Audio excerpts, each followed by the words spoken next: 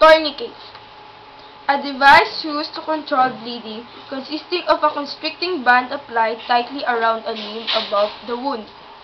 It should only be used if the bleeding is life-threatening and cannot be controlled by other means. Procedures. Stay safe. If you're not the victim, practice universal precautions and wear personal protective equipment if available. Before using a tourniquet, try using less damaged steps to control bleeding. If the scene is unsafe and there is no time to attempt other steps, tourniquets can be used to control active bleeding.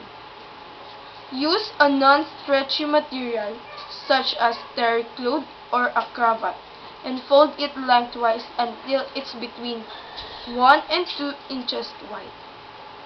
Tie the tourniquet around the injured arm or leg, several inches above the injury.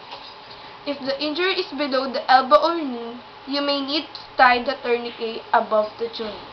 Use a common square knot.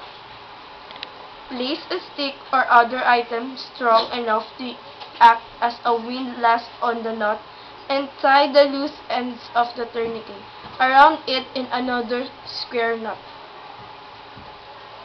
Twist the windlass to increase the pressure until the bleeding stops.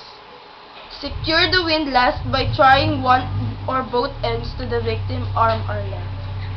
If possible, mark the time the tourniquet was placed by putting a T on the victim's forehead with the time or day.